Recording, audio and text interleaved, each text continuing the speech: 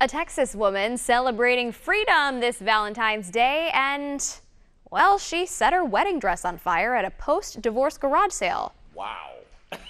Because that's obviously what you do.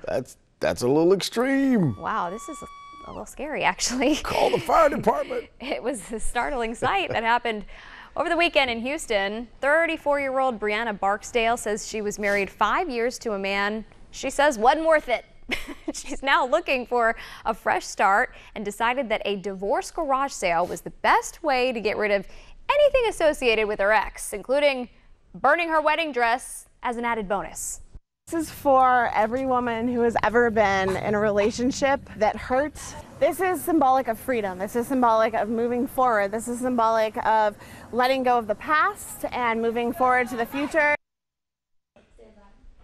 Brianna there shared her divorce garage sale idea online, and she says it helped her get a lot of attention and get rid of all of her significant other's things in just a matter of hours. Here's what I want to know. Did she buy the dress? Because if she bought the dress...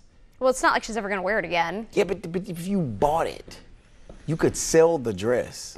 But if you bought it and you burned the dress, it's like burning your money, right? Well, it was symbolism. If it's healing for her, though, then I'm all about it. Take a cutout. It's like going for a walk. Oh, Mark, this is the same guy that wants his daughter's wedding to be potluck. No, I'm saying that's how you can save money. Notice the wedding rings here, and who doesn't have one? Yeah. This Don't guy. have one.